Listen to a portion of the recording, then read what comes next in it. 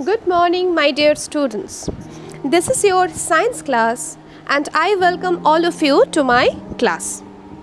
Today, we will start a complete new topic, a complete new chapter, which is crop production and management.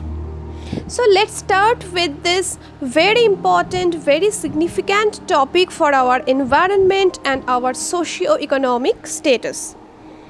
Food. Yes, this chapter is all about food. Food is the most vital source of energy for all living beings. We know that among all living beings, only the plants can prepare their own food. And we, the animals, are dependent on plants for food. Agriculture began about 12,000 years ago. Humans were food gatherers, ate raw fruits, vegetables, animals. Then they learned to grow crops, and this was the beginning of agriculture. So the word agriculture comes from the Latin word ager, meaning field, and culture means care. So agriculture means growing of plants or raising of animals for human use.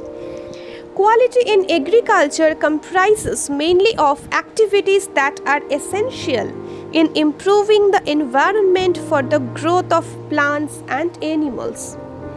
The practice or the business of agriculture is usually called farming, and the place where the work is done is called farm.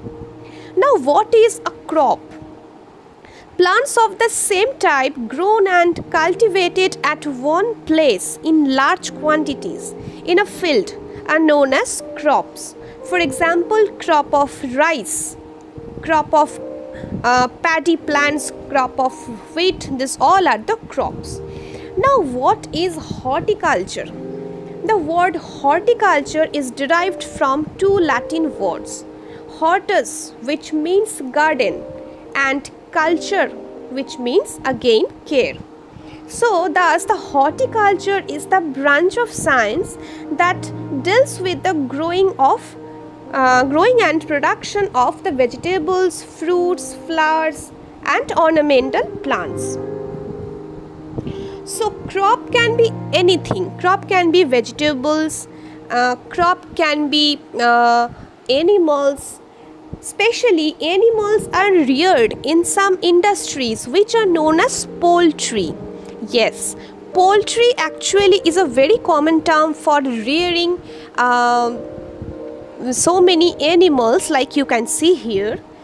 So now our topic is about how to cultivate the crops and how to manage the total thing associated, the crop cultivation, harvesting, yielding and ultimate marketing in the society. So in India, there are two main type of crop varieties depending on the seasons, and they are Kharif crop and Rabi crop. You can see this is the picture of horticulture, a beautiful horticultural garden where so many different plants of different vegetables, vegetable plants, flowering plants are reared here properly. So now we will start with the Kharif crop. These are sown in rainy season starting from the month of June and harvested around October. For example, paddy, maize, cotton, soybean and groundnut. This all are the Kharif crops. As you can see here, rice, corn, soybean, sugarcane, groundnut, cotton. So these all are the Kharif crops. Okay.